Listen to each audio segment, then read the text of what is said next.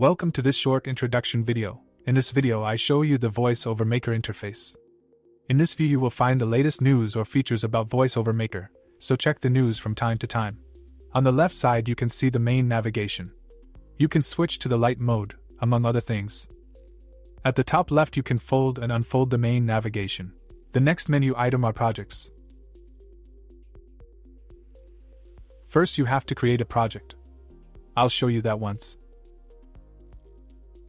Here I enter any project name.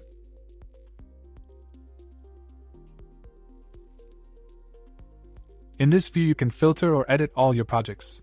Furthermore, you can see in the table how many voices or transcriptions are already available in the project. In this search field I can search the projects by their names. If I click on this icon, the menu for the project is displayed. In this menu I can rename the project or translate it into another language. That means all the voices in this project will be translated into the language you want. And of course I can also delete the project here. I open the project by clicking on the project row. In the project view you have the possibility to create voices for different purposes. On the left side you will find all options for creating voices or audio files. As an example, I will now create a voice here. The first thing I want to do is select a voice and enter a text.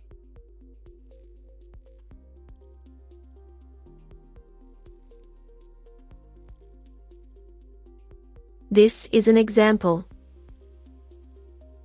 Here I give a name as it should be displayed in the overview.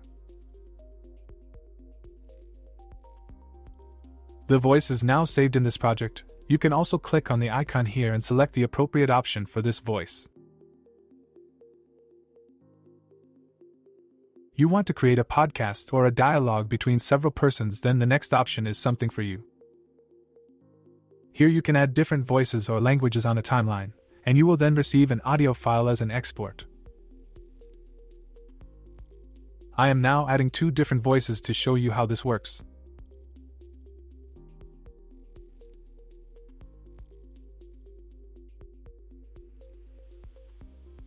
I have now saved the first voice. Now I select a different position on the timeline and insert the second voice.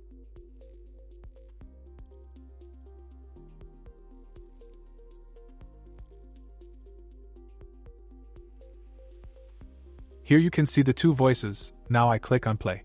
Hi, my name is Annette. Hi, my name is Carly. As you can hear, several voices can now be used here, and you can, for example, build up a dialogue between multiple persons.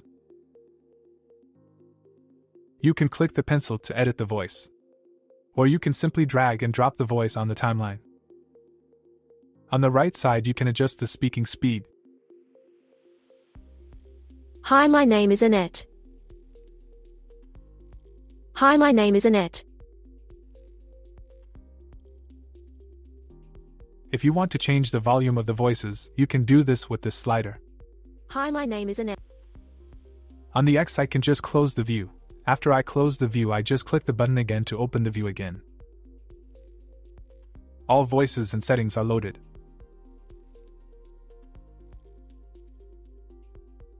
Next we have the batch function down here that allows you to upload text files and have voices generated from them. There are 2 options you can choose depending on how you want your voice files to be generated. With the first option you can upload multiple text files and a voice will be created from each text file. With the second option you can upload a text file and a voice will be generated from each paragraph in the text file. On the right side you will find options for positioning voices directly under a video with a timeline, for example explainer videos. I now drag and drop my video files here. The video is not uploaded, so you have to select the video file or drag it in here whenever you open the project again. Since it is the same project, the voices from the podcast are loaded here. Hi, my name is Annette. Hi, my name is Carly. As you can see, I can place the voices directly below the video. Then I have other options here. For example, I can export the video, or just the audio files. With the transcription option, I can transcribe the original audio of the video and create voices from the transcription. Or I can translate the transcription into another language beforehand so that I can quickly translate the video. I also have the option of trimming the video here.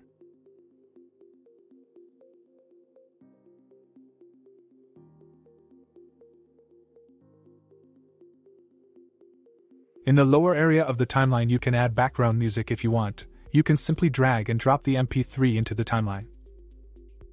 As a next possibility, you can also create a screencast with which you can record your screen and then use text-to-speech to create a voiceover.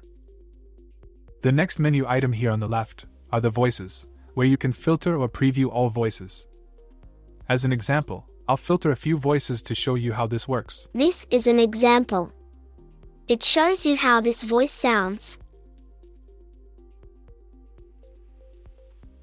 I can also filter by voice quality here.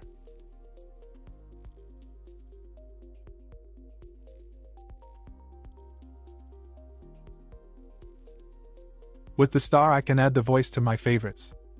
The voice will then be displayed at the top of the voice dropdown. The next menu item is the audio player. The audio player allows you to quickly and easily convert all of your website articles into audio, so that your visitors can hear them read aloud on the website. Learn more about it in an extra tutorial. You can find all of our tutorials on YouTube or under the menu item tutorial. In the last menu, on the left side you can top up your credits, manage your account or add team members to your account. You can also find the history of your created voices here, but only the last 30 entries. Here you can add an employee.